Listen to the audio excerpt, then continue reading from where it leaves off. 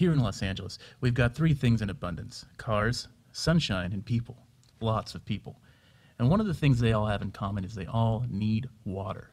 For washing their cars, for swimming in, and for the essential things like bathing, cooking, and of course drinking. And with nearly 4 million of us living inside the city limits, a lot of water is needed to keep everyone healthy and hydrated. The thing is, there's not much in the way of easily accessible drinking water where California lies. But through the years, Los Angeles has acquired, through various means, other sources of drinking water, and in one case, it even drained an entire valley. Here's our 3-minute guide to how LA gets its water. First, let's talk about groundwater. It's what we call the water that is found between spaces that form in the rock below us. Since water always flows according to gravity, it finds its way down to these spots, waiting for someone to extract the water by drilling a well. It's a key source for LA and provides us with about a third of the water we need.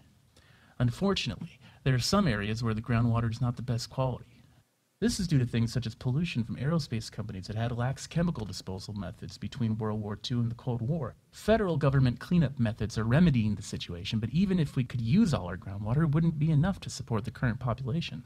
Another major source for Los Angeles drinking water is the Owens River Valley. The Los Angeles Aqueduct winds its way from the Sierra Nevada range, siphoning the runoff from the Owens River and bringing it to northern Los Angeles. This source perhaps contains the most interesting backstory. Through a series of shady deals back in the early 1900s, Los Angeles water utility officials were able to gain access to the Owens River and diverted the water from under the noses of farmers in the Owens River Valley. The audacity of LA's water grab is seen, depending on who you talk to, as either a necessary move to ensure the young city's growth or as a heartless big city insult to Owens Valley farmers.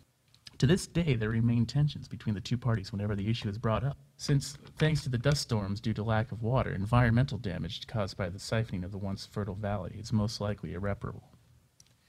Finally, there's water that comes from outside our state borders. The Colorado River carries a huge amount of fresh water, which is divided between several states, including California. But it took Los Angeles water officials a good part of the 1930s to complete their master plan for delivering river water to LA, the Colorado River Aqueduct.